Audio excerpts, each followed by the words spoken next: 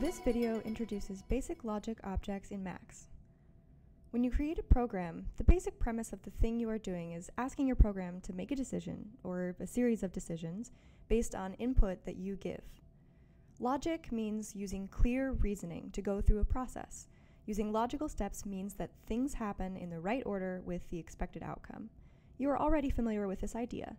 The idea of making comparisons and then a choice based on that information is a natural one for us. In math and programming, this includes using connection and comparison words like and, or, if then, and quantifiers like for all or for this set. From early math classes, you were shown how to put this idea into symbolic form. Greater than or equal, less than or equal or not equal. There are a series of objects in Max that follow these math operations that you are already familiar with. They work by comparing two numbers and then giving an answer of true or false. And in numerical values, we say true is 1 and 0 is false. In Max, you can use a toggle box to see the output as a nice user interface, which shows a checked box for 1, or true, and an unchecked box for 0, or false. These logic objects operate under the same constraints as hot and cold inlets.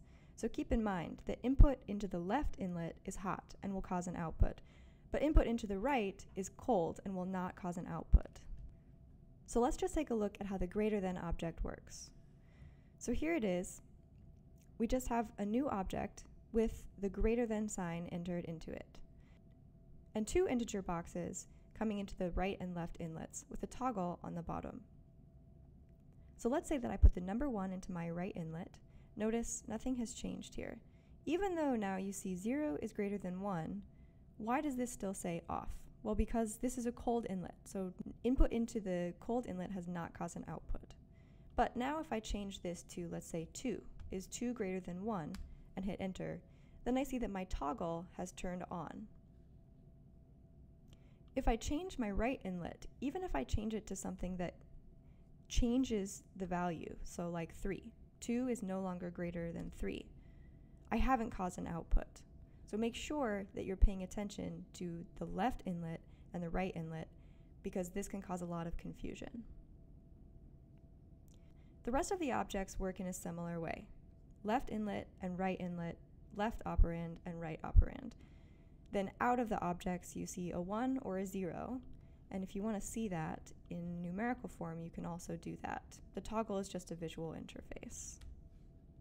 So the next objects you see here are related, greater than or equal, less than or equal, and then equals and does not equal. So you see here, this equals object here, this form with two equal signs together, or an exclamation point and then an equal sign, is a construct in Max that is commonly seen also in other programming languages. The equal object reports a true if the numbers are equal, and a false if not. The does not equal does the opposite. Two other related logic objects are the logical and the logical or. The logical and, or the double ampersand, seen here.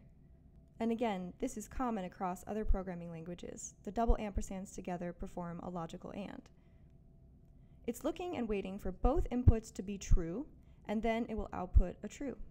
It's called a logical and because it's waiting for this and that to be true. If this and that are true, it outputs a true. Otherwise, it outputs a false. The logical or works in a similar way. Logical or will output a true if this or that, either of the inlets, are 1, or both can also be true, and it will output a true. You use these logic objects all the time in Max because they allow you to set up conditions and state changes rather than just static code. You can use them to have things change over time or change in response to an input signal or a user input. These are not the only objects that allow us to use conditional statements in logic, but they are a great place to start implementing this idea into your projects.